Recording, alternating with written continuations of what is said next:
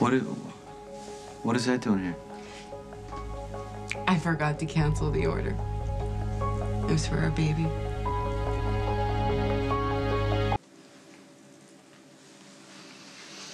Where's Max and Milo? Because they should have never let that thing come through. Well, it's okay. I'm all right with it. Well, you don't look all right, and you know what? I'm gonna call the store. No, it was just it's fine. It's not their fault. I ordered it a couple of months ago, and I forgot to cancel it. Look what they threw in as a special prize. Isn't he cute? You know what? I'm just gonna ask them to send somebody over to pick it up. No. Bring it back. No, not yet. Please. I was just remembering the day that I bought it. That's okay. You and I had some kind of a fight. I don't know what we were fighting about, you know, big surprise. But I didn't intend to go shopping. I just wanted to get out of the house for a while, and I went downtown, and I was walking around, looking around, and I saw this baby store. So I went in, and I remember I was totally overwhelmed because they had so much stuff, you know, Claudia, just all this stuff. Do you really want to do this right now? And then I saw this chair, and I went down over to it, and I sat in it, and I started rocking. It was so comfortable.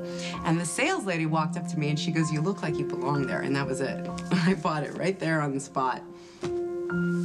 I never even imagined rocking our baby in it then, and now I never will. It should never be here, Claudia. You should see how comfortable it is. I don't want to see how comfortable. Why don't you sit down and just see for yourself how comfortable it is? Why would I want to? Our son would have loved it, no, Sonny. You know, it's so Claudia, please. Stop it. Of course. You can't just pretend like the baby never happened. I mean, he was real, and we expected him, and we wanted him, and then he was gone. We're supposed to move on. Reminder. That's what we're supposed to do. Just. I'm trying. Maybe I'm just not as strong as you are. It's not about strength, Claudia. It's about what? It's about focus. We have to focus on what we have, not on what we lost. What do I have, Sonny? I mean, come on, really, honestly, tell me, what do I have? Okay, I'm gonna have the guys bring us up to the nursery if that's what you want. You know what I want? You know, when I was a little girl, when I was like 7 years old, I really, really wanted a puppy. And my dad said that the only good dogs were guard dogs. So I befriended one of our guard dogs, this really beautiful German Shepherd. Her name was Duchess. When my dad went to sleep at night, I would bring her into my room. And at first, she'd just sleep by the door. She was doing her job, protecting you.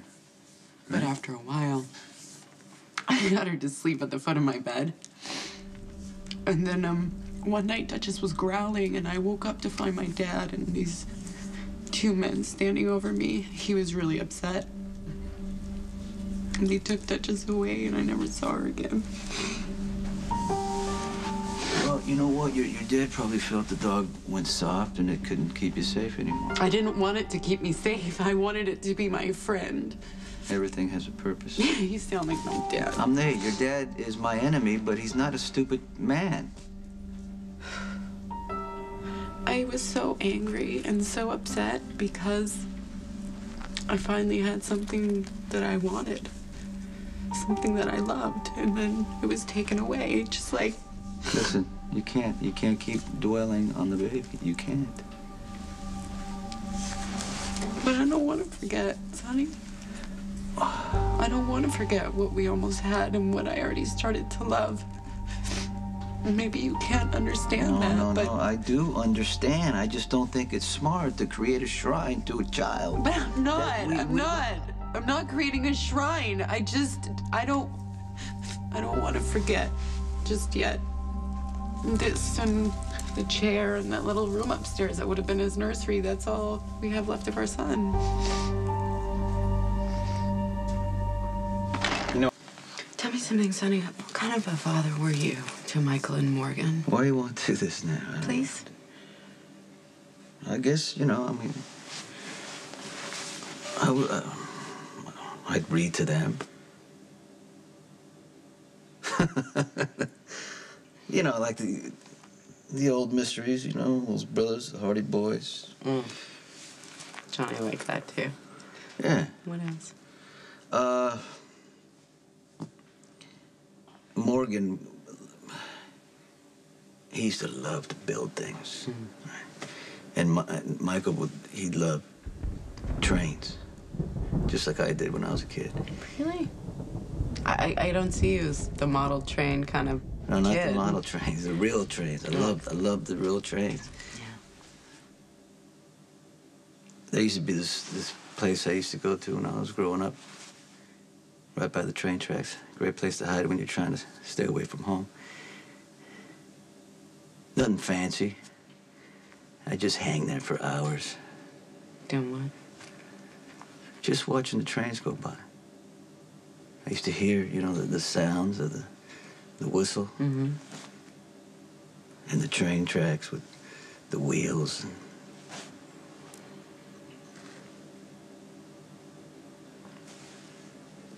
It just kind of reminded me of freedom. Could have been. You could have jumped on a train at any time you wanted and just gone away. Yeah, I could have, but I had too much to prove to too many people. So I stayed and I stuck it out and I made my mark. I always said that I wanted to build a life where my children wouldn't have to run and hide to an empty boxcar. Including our son if he'd been born, right? Absolutely. I was thinking about that too the other day.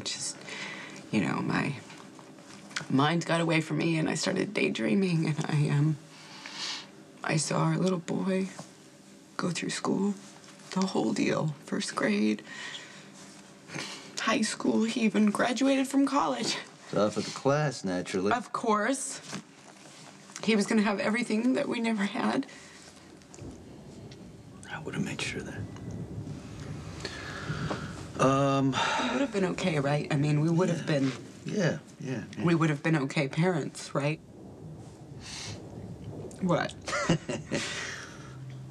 I gotta go. I'll be right back.